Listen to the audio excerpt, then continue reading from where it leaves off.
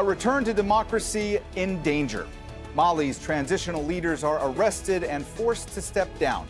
It's being called a coup within a coup, and the military junta is back in control.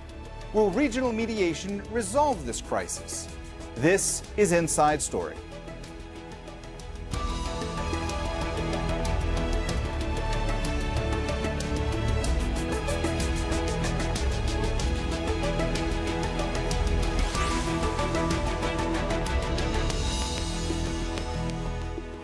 Hello and welcome to the program. I'm Mohammed Jamjoom. Nearly half of Mali's people live in extreme poverty, and many of them have suffered years of instability brought on by armed groups. All they want is stability and progress. Now, it looks like they may have to wait a bit longer. The dramatic events of this week have only pushed the West African nation further into chaos. The man who deposed the civilian government in August last year has once again grabbed power from people he had chosen to guide a return to democracy. There's anger on the street and fears of more violence. Regional leaders are mediating to stop that from happening, and world powers are threatening sanctions. We have a lot to discuss with our guests shortly, but first, our correspondent Nicholas Huck has this update from Mali's capital, Bamako. In the capital, Bamako, life is slowly going back to normal. We're just outside the official residence of the President Bao Endao, who was brought back there in the early morning of Thursday, along with the Prime Minister Mokhtar Wan. This after spending 3 days in custody in the camp of Kati. Many Malians see in this release a sigh of relief for the future of this country. Malians now need to start work hand in hand and work as one. We need to stop the infighting that's destroying our country. Following Wednesday's UN Security Council meeting, there's been talks of sanctions. The EU could target the military junta themselves. The African Union could exclude Mali altogether, but that's unlikely. And then there's ECOWAS, the West African body, who had put in sanctions when there was a coup in August, closing off its borders and preventing trade with Mali. But that's unlikely because this would have a devastating impact on Malians who are already suffering from the economic fallout of the pandemic and the deteriorating security situation. A small but growing crowd outside the Russian embassy, protesters asking for Russian intervention and the end of French military presence in the country. Since 2013, there's been 5,000 troops across the Sahel. Most of them have been in the north of Mali and have succeeded in stemming out attacks. But there has been an increased pressure from armed groups in central Mali at the doorstep of the capital, Bamako. And this is what is at stake in this crisis: to bring back a state that has been largely absent and unable to provide peace and security to millions of Malians. Nicholas Hawk in Bamako for Inside Story. All right, let's have a look at how democracy crumbled in Mali in recent months. Protests against the then President Ibrahim Boubacar Keïta began in June of 2020. Many accused him of corruption, economic mismanagement, and disputed his victory in the 2018 elections. Nearly a month later, several protesters were killed during a crackdown by security forces. Then, as protests continued, military leaders took power and briefly detained Keïta in August, forcing him to resign. The international community condemned the coup, fearing political instability. Regional, UN, and French forces have been in Mali fighting against armed groups. Under pressure, coup leaders agreed to hand over power to civilians. Elections were due to be held after an 18-month transitional period.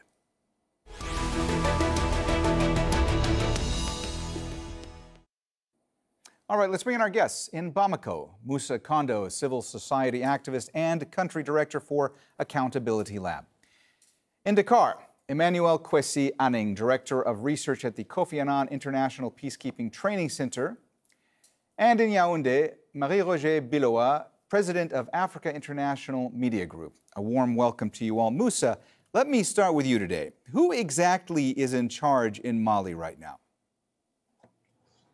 Thanks so much for having me here. I will go straight and tell you, Assimi Goïta is in charge of Bamako in Mali right now after resign of the president and the prime minister early this morning. Marie-Roger, let me ask you, so Mali's military spokesman has stated that the transitional leaders, the interim president and prime minister handed in their resignations in the presence of the ECOWAS delegation led by former Nigerian President Goodluck Jonathan.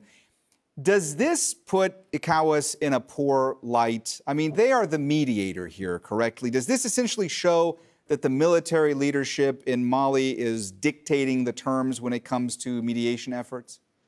Absolutely. The coup within a coup is yet another expression of the belief by the military junta that they own the command on the current transition, that the power belongs to them because they were the ones who could solve the deadlock of the previous tenure by the civilian president Ibeka, who had become very unpopular, sparking a series of riots and lootings. And as we see, the head of the military putsch, which took place 9 months ago, Colonel Assimi Koita, who had very reluctantly handed over the presidency to a civilian, Bandao, and was only vice president, is leading the show again. And despite outcry and disapproval, he could enforce his decision to sideline the 2 civilians in the transitional government leadership.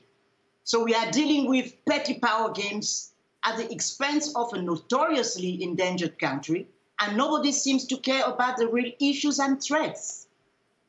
Kwesi, when the delegation from ECOWAS met with Colonel Goita, they raised the possibility of sanctions against the officers responsible for this takeover.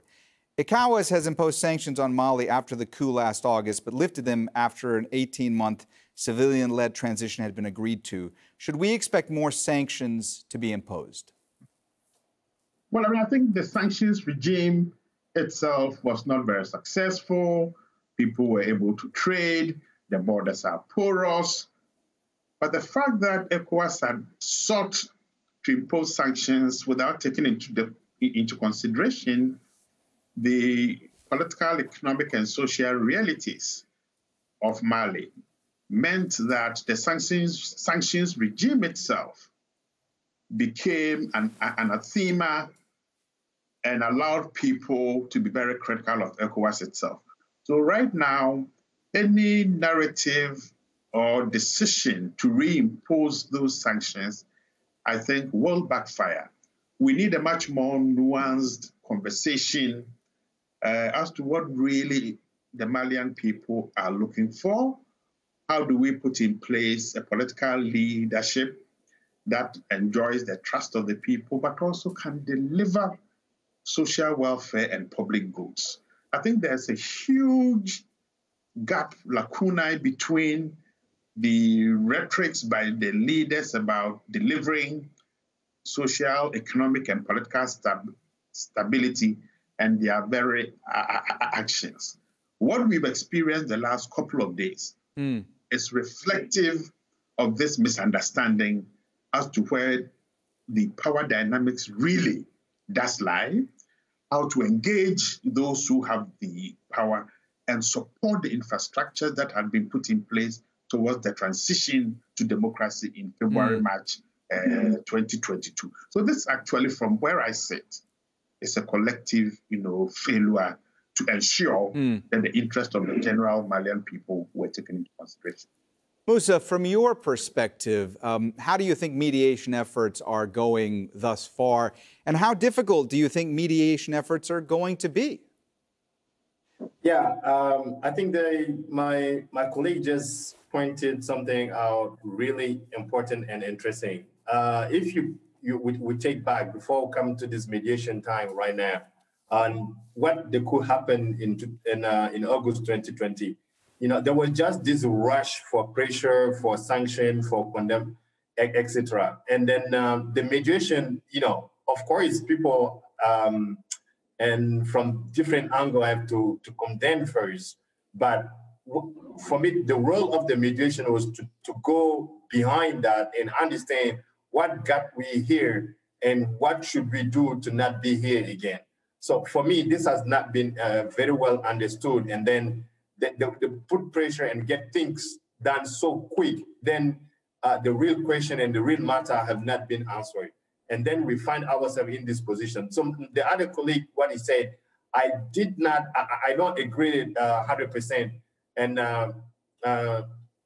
Miss Yassati, and then put it the position to just say when we see the military coup outside of Mali, you just qualified as something the military is in the power, we should push them out, we should send them in the military camp.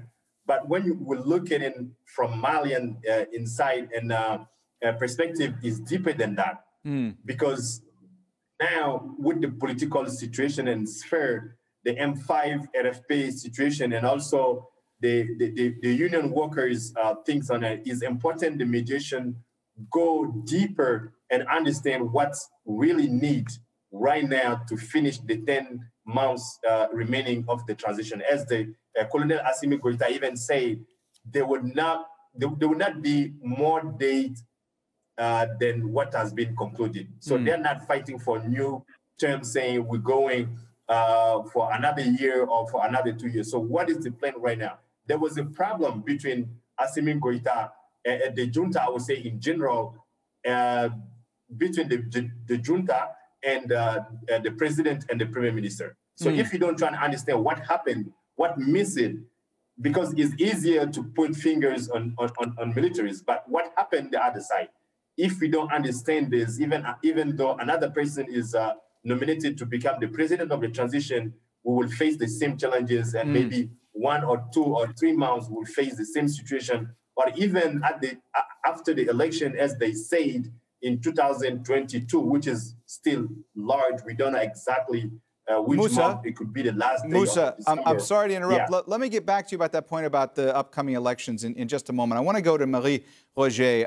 You know, this happened just 9 months after a military coup ousted the previous president. So first I want to ask you, is what happened surprising to you? And secondly, do you believe that this was a direct result of the fact that 2 members of the military who were also architects of the 2020 coup lost their positions in this government reshuffle that happened earlier this week?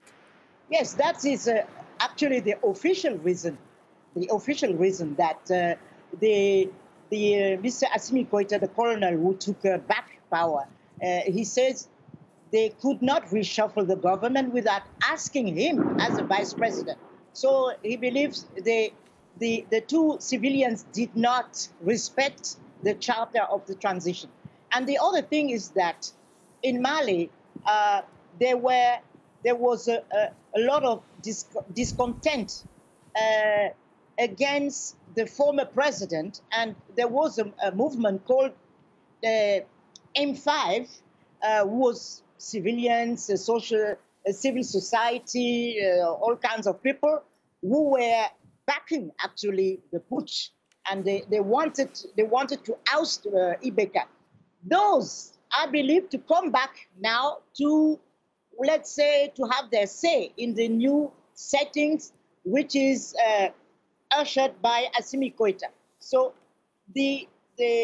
let's say the way the transition government was composed was surely not perfect, was not suiting many people, and especially the military. So that it happens shows that they felt they were in a position to change that, because they see that even if ECOWAS has mediation, and they were able in the first place to put pressure on them and to push them to get civilians in the government. They didn't like the idea of a military transition. So the ECOWAS was able to somehow get that, because you had some civilians in the government. But they know that the leverage of ECOWAS is limited. The leverage of the international community is limited. You cannot speak about sanctions. This is very unpopular because sanctions hit mostly the population. So maybe they had a clear view, a clear idea of their margin of maneuver before doing that. Kwesi, the situation in Mali was volatile long before this detention of the country's civilian leadership. How much concern is there that this could lead to further instability? And also, you know, there was an uptick in violence during the month of Ramadan. Is there a belief right now, is there a worry that this could lead to the resurgence of more armed groups? One is that it will lead to not only a resurgence of violence and more armed groups in Mali, but also is the symbolism of the military's ability to come back and to take power. And I think here history serves us very well. When Goita and his team were invited to come to the ECOWAS meeting in Accra, they came in their battle fatigues, sending a signal back home to those watching them on TV that they were now rubbing shoulders with those who mattered in West Africa. They were kicked out of the room and told to dress in civilian clothing. That was a very bad psychological decision, because by coming into the room in civilian clothing, it just showed that, yes, now we have been accepted as equals. Post the ECOWAS instructions to hand over power, they then left the conference venue and visited probably the most charismatic military leader in Africa after Thomas Sankara, the late J.J. Rawlings. Spent a couple of hours with him before they flew back to Mali. Now, those pictures were circulated, and it is the charisma of Mr. Rawlings, his ability to come a second time, that I am seeing playing out here. Now, when this ECOWAS meeting and the circumstances surrounding Goita's departure from Accra came out, I had argued on your station very strongly that I thought it was a mistake to allow Goita and his team to get a bit of inspiration from the late Mr. Rawlings. So once more, my argument is simple. The military is a critical, strong factor in Malian politics that we cannot push them aside. We need a framework that brings on board different people whose multiple interests can be identified in that coalition regime that will be established. Look, international institutions and powerful states staying wherever they stay and issuing orders will never work. The demographics, the nature of the narrative, the discourses, the frustrations of ordinary people are such that you can issue those instructions, but you are actually just worsening the case. Let Malians sit down, create an enabling environment in which identifiable groups are brought onto the table, and let them take as long as possible to come to an agreement. The M5 is a powerful protest movement still in existence. The Mali National Workers' Union is still powerful. It's a country riddled with armed groups and weapons. Look, instructions from outside just don't work. And I'm hoping that ECOWAS will take the lead, learn from its own experiences in Liberia, Sierra Leone, Guinea, La Côte d'Ivoire, and Burkina Faso, and fashion out an inclusive process. All right. That is located within the experiences of the Malian people. I'm sorry to interrupt you. We are starting to run out of time. Musa, earlier you were starting to talk about the elections. So I want to ask you, Colonel Goita has said that elections will go ahead as scheduled next year. Do you think that is likely? Are we actually going to see these elections happen, on schedule? For now, what I've seen, I believe this is the way, because if there was not, they would say, okay, we start it all again. But they say we keep going on the transition and respecting the chart. What my colleague and the former say about the M5 and the junta right now, I think this is something incredibly important, because finding the right person and helping Malians to get the right path to end this transition is the thing ECOWAS and all the international collaborators or partners should focus, not going through the checking boxes, because the election is the one which will take out from this circle. And focusing on junta or not junta will really not help today. And when we say how the things happening in Chad, we've seen this a couple of days ago. And today we've seen what happened in August 2020 with the pressure and say you should do this, you should do that. get us where we are right now. When my colleague firstly said the reasons of why the president and the prime minister have been arrested, there are a lot of other reasons she did not mention. And I want to point it out, is not about because that's why civil society has not been much more engaged against the arrest of the president and the prime minister. Because since 3 months, we Malians here, we're living with this a challenging situation between the president and the junta. So it kind of brings situation where people expect it. So are we keep going through this cycle, or we should all work together to have a Malian have an open conversation and find the right person to end the transition with the fair and transparent election? I think this is the right thing we should focus right now. Marie-Roger, when we go for...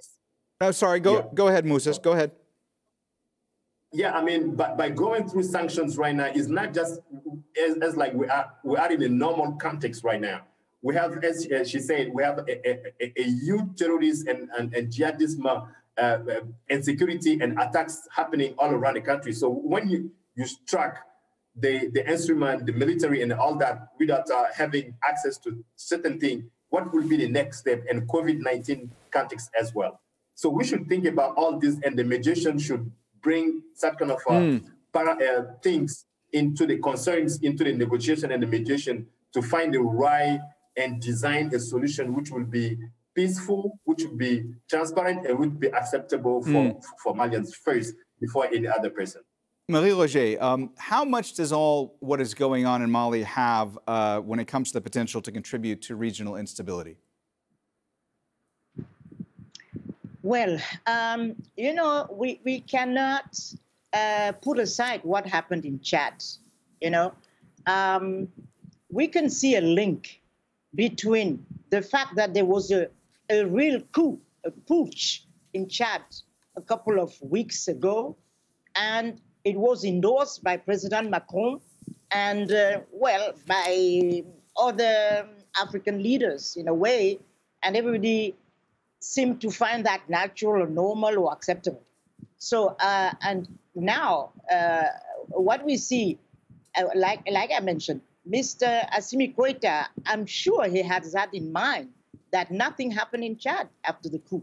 And he probably thought, due to the situation which everybody is witnessing, due to tensions, due to the fact that part of civilians, part of Malians have been striking. You know, the country was not working, and that people were unhappy, that he would have good reasons to change the settings of the government.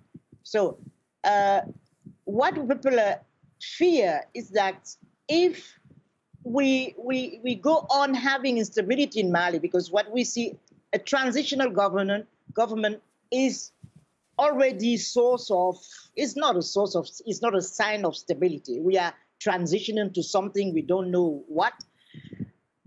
And you see all the risk you have around Mali. You see those terrorist threats. You see the situation in Sahel. So, of course, there's concern about that.